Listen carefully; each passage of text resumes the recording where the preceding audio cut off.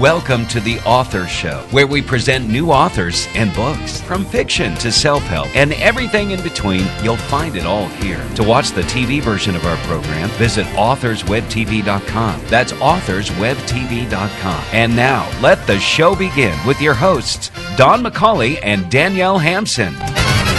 Hello and welcome back to the show. This is your host, Don McCauley. Today we're welcoming the program author Toi Thomas, and Toi is the author of Eternal Curse, Giovanni's Angel.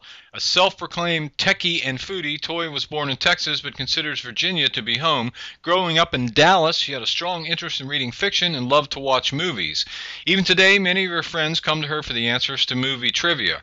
Working with computers and cooking lavish meals have become recurring pastimes for this Virginia Beach teacher's assistant, but now she wants to entertain the world with the first installment of her new book series. She's thrilled to take the world on this journey. Toi, how are you? I'm good. Let's start with the big question. Tell us about this book, please. Well, it's a story about two people who meet online, both in search of something to fulfill their lives, but it's not nearly as romantic as it sounds. You see, Myra is a doctor, and for lack of a better term, Giovanni is a freak. Myra thinks that she's found a new purpose in life when she decides to help Giovanni with his many afflictions, which includes gray skin that is sensitive to direct sunlight.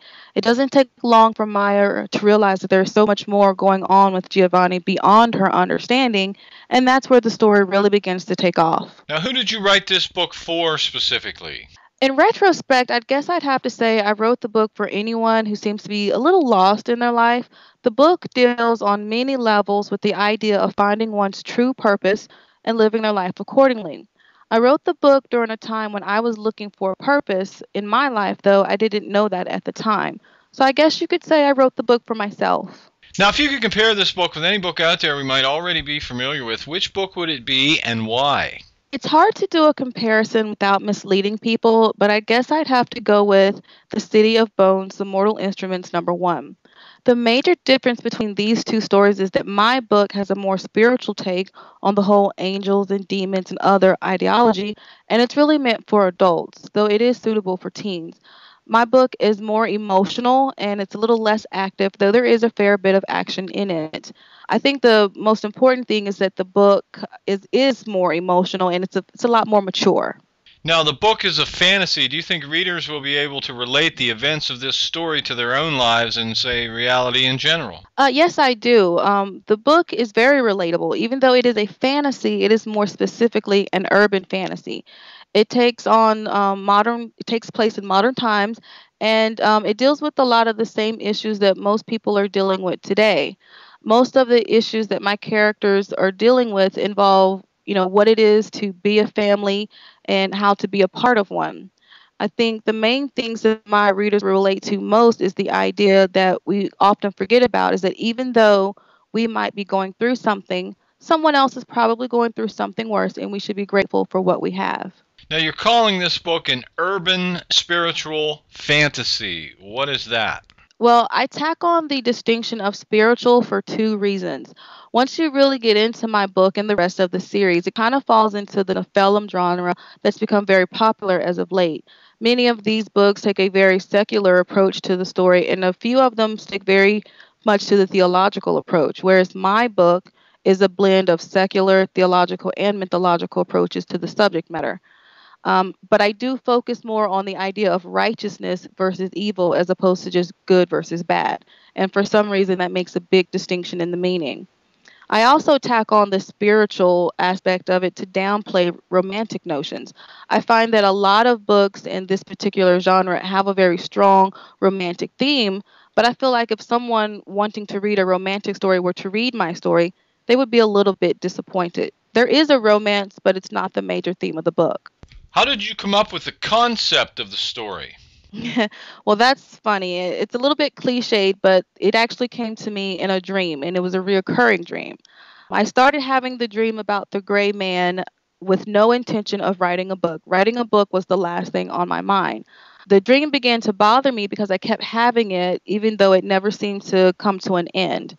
Most of what I dreamed about, I forgot, but then one day I decided to start writing down what I could remember. Then finally, my dream came to a climax and ended shortly after.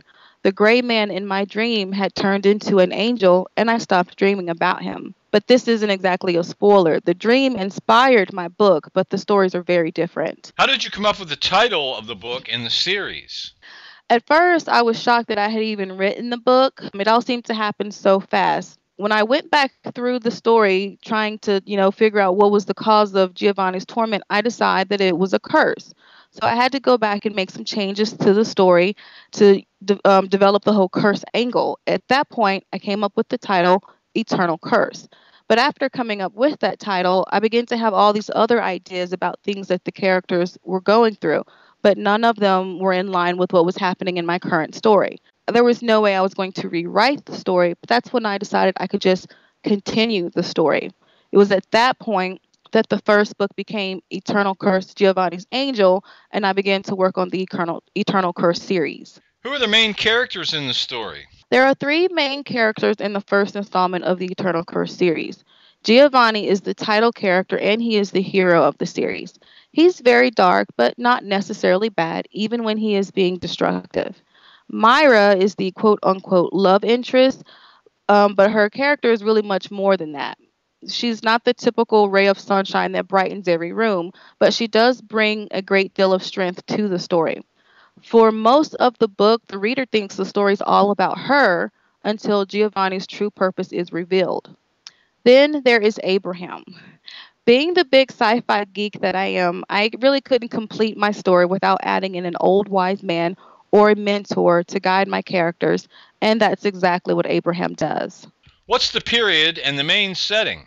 Even though there's a great deal of traveling back in this book to look into the past, the story takes place in the year 2012 at a very large hidden estate in a fictional town called Whittleton. Whittleton is located in southeastern Virginia and encompasses the hidden estate of Sinclair Manor, where Giovanni lives. This is one of those instances where a writer writes about what they know.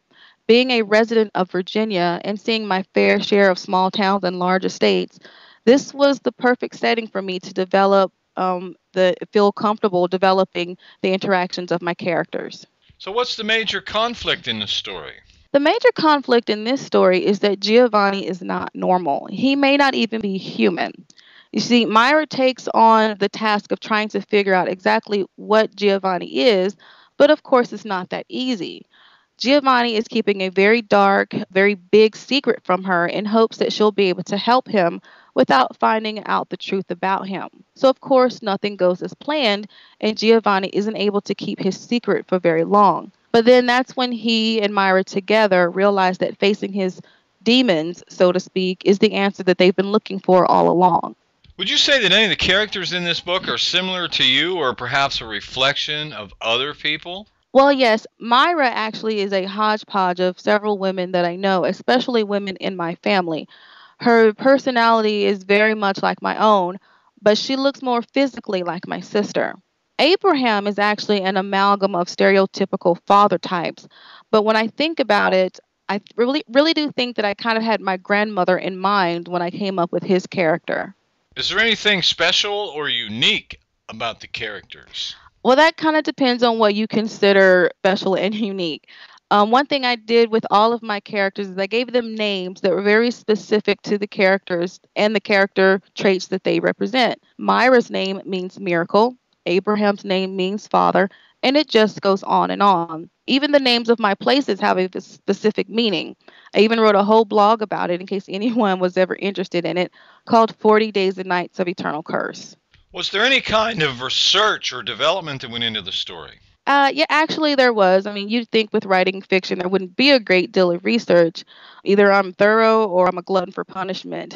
But since my story does go back into time to look at the past a little bit, I wanted to make sure that my events seemed real and plausible. It would be really silly to have someone strike it rich on the stock market during the Great Depression without a very good reason. But I didn't stop at just historical research.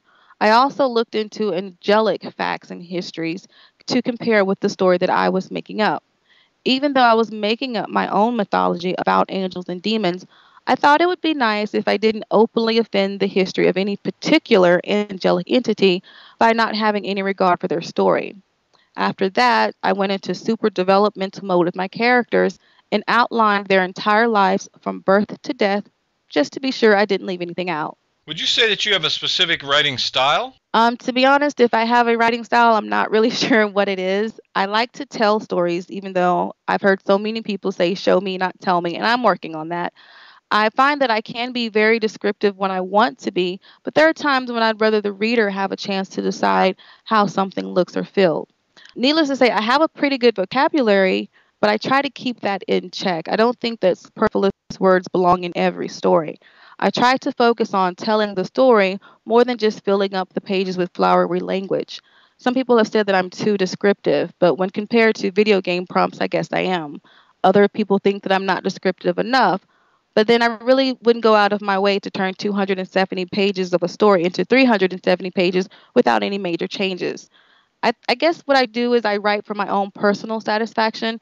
I write until I'm satisfied, and then I put it out into the world and just hope someone likes it. Who or what influenced your writing the most? Well, I'm a big kid at heart, so it makes sense that the writers I encountered during my early years have stuck with me and influenced me in so many ways. Curious George, Wizard of Oz, and Alice in Wonderland all fascinated me and helped build up my imagination, but it was the stories of J.M. Barrie that really got me hooked for life. Even today, I hunt down renditions of Peter Pan wherever they appear. I don't write anything like Barrie, nor do I write for children, but I can't deny that when I am writing and thinking about the satisfaction that I seek in my writing, I compare it to how I felt the first time I read Peter and Wendy. In your opinion, who should buy this book? I think this book is good for anyone who enjoys reading, but more specifically, I think it's good for people who want a temporary escape. My book will take them away from their lives for just a little while without leaving them completely disoriented upon returning. Anyone looking for uncomplicated entertainment that expands their mind and slips in a sense of hope will enjoy this book. Well, time is getting very short, so the most important question, where can we buy this book? Well, this book is the second edition release of Eternal Curse, Giovanni's Angel, and it's available for sale at all the major online booksellers, Barnes & Noble, Sony.com, Amazon.com, and Smashwords.com. By visiting Smashwords.com, you can also find links for paperback purchases. I can be looked up at Facebook.com Eternal Curse Series and also at my blog ecsuniverse.blogspot.com. Could you spell your name for us, please? Yes, I publish as Toi Thomas, Toithhomas. Well, this has been just great. Our guest today has been Toi Thomas, and Toi is the author of Eternal Curse, Giovanni's Angel. Toi, thanks very much for being with us today. Thank you so much for having me. This is Don McCauley wrapping up another edition of The Author Show. If you're an author or know an author, learn how you can help a publisher publish you by visiting helpapublisherpublishyou.com. Each week you receive a listing of publishers, small presses, and others who may be interested in publishing your work. This is a free service of The Author Show. If you'd like to be a guest on the show, visit www.theauthorshow.com, fill out the form, and we may be contacting you shortly. And if you're an author, don't forget to visit Book Marketing, the Author's Marketing Powerhouse, at www.theauthorsmarketingpowerhouse.com. We look forward to seeing you here next time on The Author Show. Thanks for listening to The Author Show. To contact us, call toll-free 1-877-955-8800. That's 877-955-8800. Or visit theauthorshow.com. That's theauthorshow.com. Tune in next time to another great author on The Author Show.